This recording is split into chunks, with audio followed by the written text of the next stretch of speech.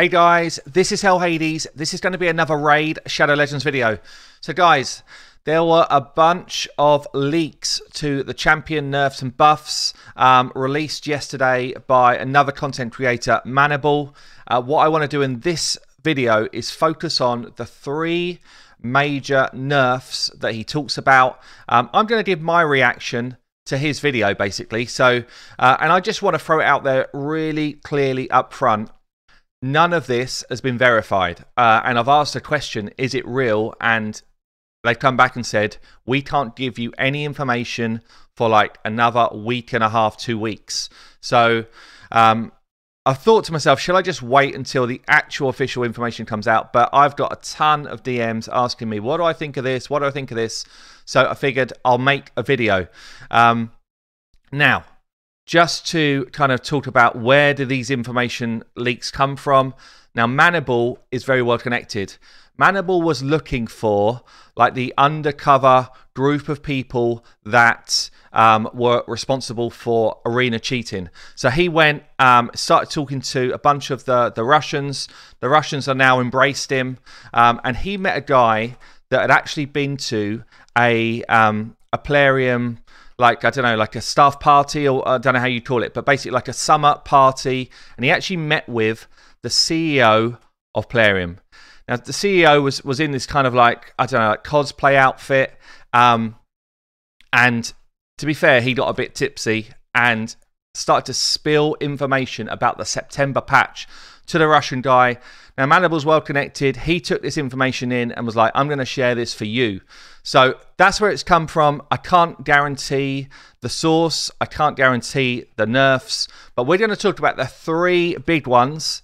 And I'm going to give my opinion. Now, before we do that, I'm actually going to throw us into an arena fight with the three big ones and just talk you through why they should get nerfed. So first fight, we're going to play with two of them. We're going to play with Sifi and Madame. And they are in the run-in for nerfs. We'll get into that in a second. Why should they be nerfed? Now, Torment, big threat in the arena. Torment, big threat. I'll tell you what, Sifi goes first, nullifies any Torment threat. Block debuffs goes out. Second big one in there is Madame. Now, if you think about what an epic generally does, you might get one big skill, you may get two big skills out of one move, okay? If we think about Madame, she's void. So nobody scares Madame, okay? One. She blocks, she reduces defense and attack, both big versions in the same move. Call that three things, okay? At the same time, she cleanses any buffs from the enemy. Four things. And it also goes out for 3 turns, which is pretty exclusive to maybe a handful of champs. So with one move, she does 5 killer things. Most epics are lucky if they get 2. Most legendaries are lucky if they get 3. So she is way above and beyond anything else in the game at doing this move. So she'll drop it, as long as she's got enough accuracy, she'll drop it all.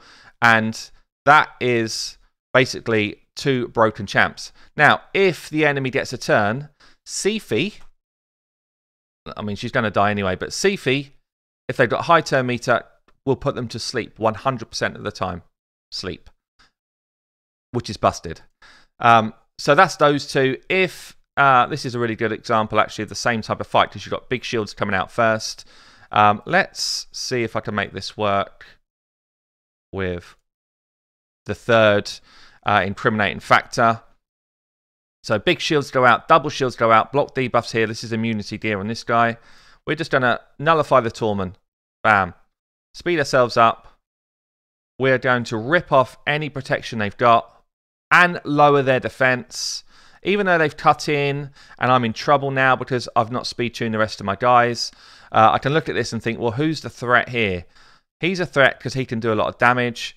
He's a threat because he could actually try and provoke me, but I've got block debuffs up. Same for this guy, really. Anything he can do, I can block. So I guess I'm just going to put this guy to sleep. Yeah, and then I know that I've got my Rotus coming in, who pairs really nicely with Sifi, and this guy, well, let's stop him being annoying. So we can just kill him in one shot, because he's got block revive, he's got ignore defense, and he's got then another turn. But don't worry, guys, This will be back in a sec. This will be back in a second. I've then got an A1 with a 30% chance of granting me another extra turn. So I can just A1 and hope that I get another turn. Didn't on that occasion. If I was BGE, that definitely would have proc there. So that's basically it, guys. I'm going to wake this guy up now, but like an idiot. Oh, but hold on a second. We got slammed. Don't worry, though, guys, because we can cut in because of a passive. I mean, for anyone who thinks they're not broken, you honestly just need to look at yourself in the mirror, because I'm taking out the biggest champs in the game and I'm not even like flinching at it. So they're busted, okay? All three of them are broken for their own reasons. What we're going to do is we're going to jump into Manible's video and just react to what he thinks those nerfs are going to be. Okay, so we're going to start with Sifi, guys.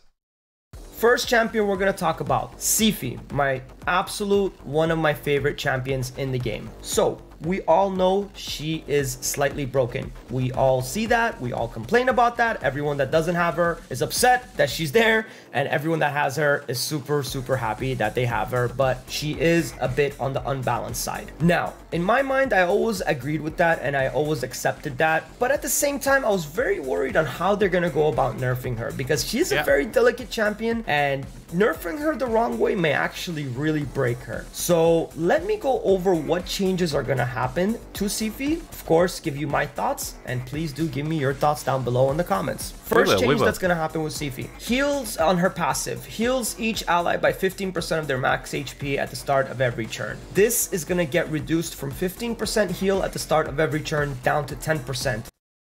So let's stop there. 15% down to 10 for the heal. It's a reasonable change, actually, and I think it's a good change, but for me, it's not the right change. So let's carry on and see what Manible's got to say on that. At the start of every turn. This is definitely an okay nerf. I'm very comfortable with it. I'm very okay with it. I don't mind it whatsoever. The next nerf... Just on that, so the reason why everyone will be comfortable with that is because it's not actually nerfed any of the things which make her busted. Really, I mean, that 15% heal, it's not enough to keep a team alive in Clan Boss. It's a nice to have in the arena, but it's definitely not anything that's kind of broken on a kit. I don't like it at all. Let me just put it to you guys that way. You know, all my champions are speed tuned to be speed tuned with Sifi, so now I will have to re-speed tune my Arbiter and my second boosters just to make sure that they're gonna work properly speed tuned with Sifi, because now her A2, instead of her turn meter boost being 15%, they're reducing that down to 10%. Okay, so the second nerf that he's talked about there is the speed turn meter fill going from 15% down to 10. Let me give you a live example of what this looks like for me right now. So I've pulled up the speed tune calculator. What I've done is I've put in a Sifi number. I've assumed my Sifi's got 300 speed right now, and I've looked at what speed do I need to run my Arbiter at as second place now, which is 251. If I had a 300 speed Sifi, I'd need to be running an Arbiter at 251 to make sure that I never get cut in on. And obviously that then rolls down to your Madame and then onto your damage dealer, yeah? So with the change that they're suggesting, 30% speed boost still, 10% turn meter, I would need to add approximately 10 speed to each of my champs. It's not insignificant. It's not. But for me, it doesn't actually fix the issues with Sifi. If we go back into the game and think about the issues with Sifi, one, you need no resistance to land her A1. It's actually the biggest single broken thing about her. If they just change this instead, I'd rather they change this to the turn meter thing.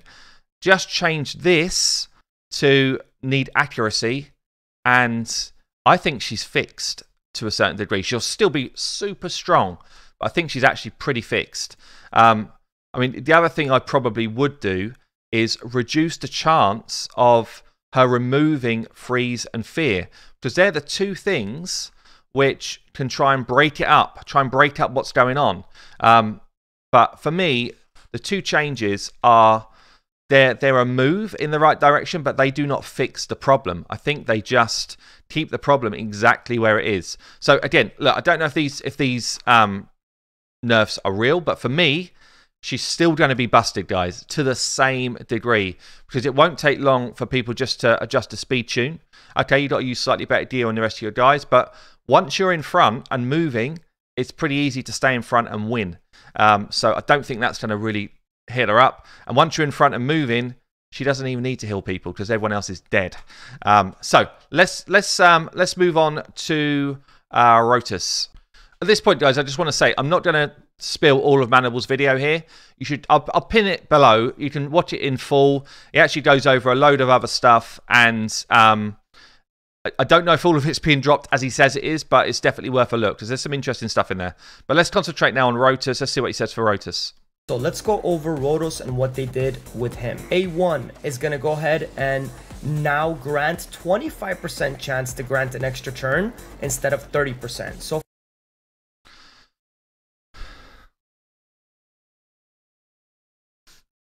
it's okay.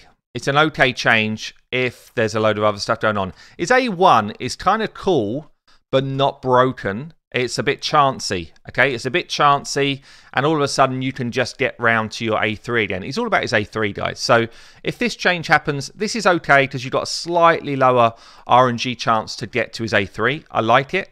5% nerf, totally fine with that. Not a big deal whatsoever. The next thing they did to Rotos, I'm not so happy about. His A3, one of the magical parts about his A3 is that if he's in Savage gear or you have him in Relentless gear and in Helm Smasher, you have either a 100% chance or a 50% chance to attack a target and ignore 100% of their defense.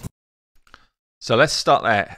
I mean, I know that Manibal goes on to say he's not happy with this. I've got to say, if you ignore 100% of somebody's defense, then it's like hitting a wet noodle with a massive hammer, with a massive club.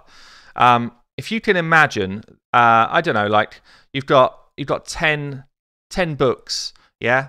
And for each one of those books, you've got 10% of someone's defense. Now, if someone says to you, yeah, I want you to try and rip through a book, you'd be like, yeah, no worries.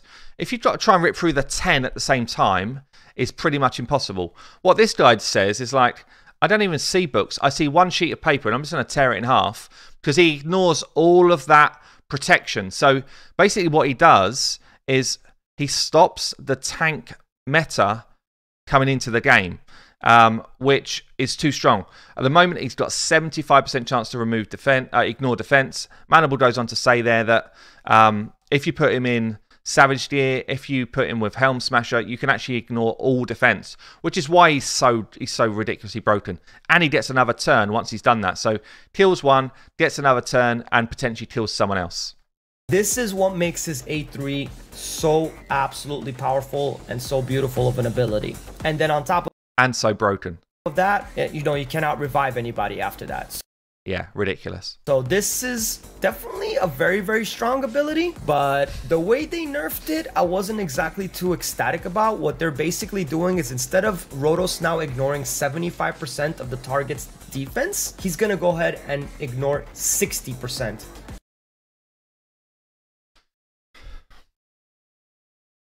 This change was one of the changes I suggested, actually. However, I said instead of ignoring 75, you ignore 25.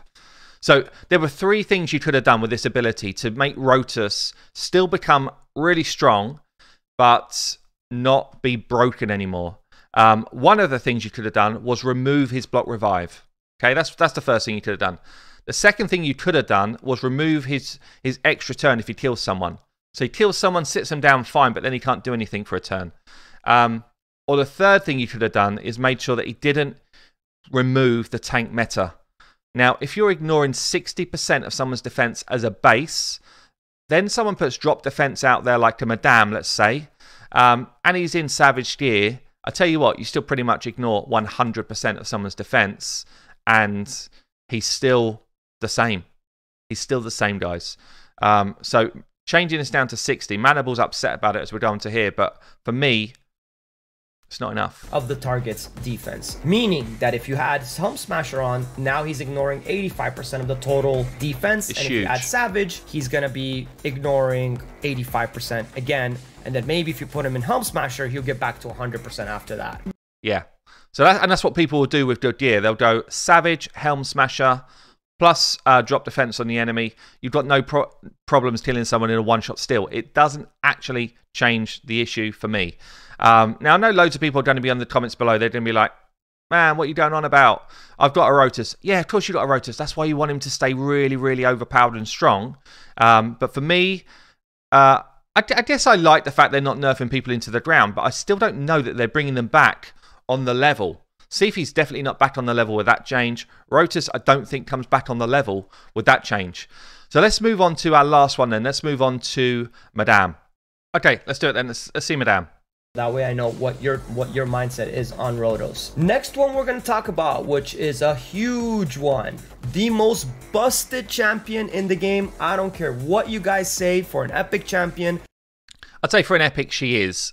Sifi's more busted for me. But yeah, for an epic, I get it. This is by far the most broken champion. And it is by far, she is the people's champ. Everybody loves Madame. I can't blame them. She does it all. She is so great, but she's in need of a tuning. Now, this is going to be the first nerf that I 100% agree with how they approached, and I absolutely love it. And I would rate this nerf from Polarium a 10 out of a 10 in execution. I feel like they did an absolutely brilliant job with nerfing this champion. And what they basically did was on her A3, instead of placing the debuff on all enemies for 3 turns, she is now going to be doing it for 2 turns.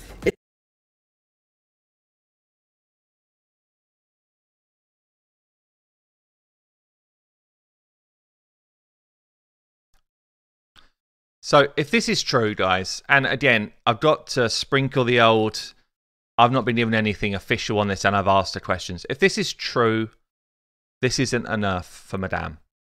If this is true, this is like the person with the smallest P-brain who's been set a task. It's like this guy just started in Polarium this week, and they said, dude, we've got an issue. None of the big super brains we've had so far in the office can fix this issue. Can you come in and fix it for us? And he's like, yeah, I'd bloody love the chance. Yeah, I'd love the chance to do it. So they're like, this is the problem. And then he's going, well, it looks like the problem is it goes on for too many turns. The problem is that it goes on for too many turns, which means that over those 3 turns, people are killing people in the arena. What about if we reduce it to 2 turns? And everyone in the office is like, yeah, why didn't we think of that? This will change 0. This will literally change nothing at all. Nada, 0, nothing, no difference. I don't know why we're bothering talking about her in the nerfs. Anyone who was worried their Madame is going to be busted, not worth leveling, all that type of stuff, level them up. She's exactly the same. She's exactly the same. The only place at the moment where this 3 turns brings any sort of benefit to your game is if you use her on Clan Boss. And she's actually viable in Clan Boss right now because of this. But that is the only place in the game where this makes any sort of difference. In the arena, 0 difference, guys. Literally 0 difference. If this is what they're actually doing, then shame on them for not growing a pair, because this is ludicrously bad. It is absolutely not needed whatsoever for her to do this for 3 turns. Exactly. In arena, most of the time, matches don't even go 3 rounds. Exactly. So it's not going to make any change whatsoever. Exactly. So how then is that the right nerf? Now, look, I get Manable. He's probably like, he's been the people's champion, and I appreciate him for doing that, actually. And I'm sure a lot of you guys are like, thank you, Manable, for sort of sticking up for everyone that's got these champs. I am looking at this from a point of, I'd love the game to have a bit more balance, and these three champions that we've spoken about today don't allow for balance. Madame does more than any legendary in the game by a mile in the arena. By a mile. You know, the closest probably is Ray. Closest probably is Ray, and she doesn't drop defense, doesn't drop attack. So, guys, it feels like if this is real, none of those 3 are enough for me But the worst of the three is easily Madame, because that does 0. At least the other two have moved some way to trying to fix a problem. This one wouldn't fix a problem at all.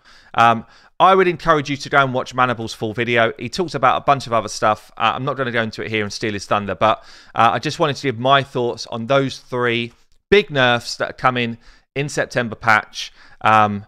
Let's hope there's still time for them to employ someone that might have a bigger brain. I've been Hell Hades. I'll catch you later.